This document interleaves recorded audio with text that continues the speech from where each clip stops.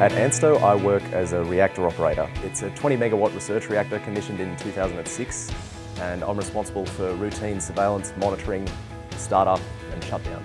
So I wanted to continue to further my career in nuclear engineering, and within Australia, UNSW is the only place that offers that degree. My favourite part of the degree's been the opportunity to learn from the international experts from Imperial College London. They've got a really well-established program and they've all got a really solid background in nuclear engineering, so it's been an excellent opportunity. UNSW is really diverse.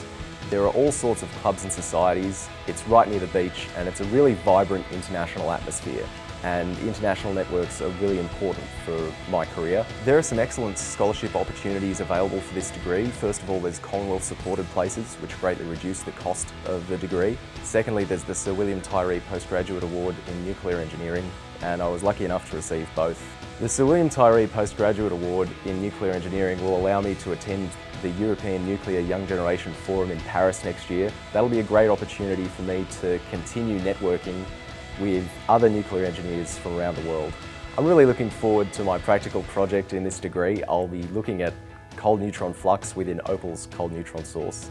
The opportunity to model neutron flux is directly applicable to reactor design, and that's not something I would have been able to learn anywhere else within Australia. There have been two modes of delivery for this course. The first half of the course has been delivered in intensive mode in 2-week blocks every weekday evening. The other part of the course has been delivered in a more conventional spread throughout the semester.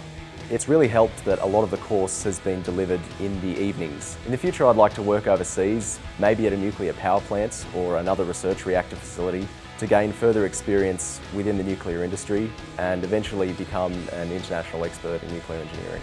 If you're thinking about doing the degree, you should do it.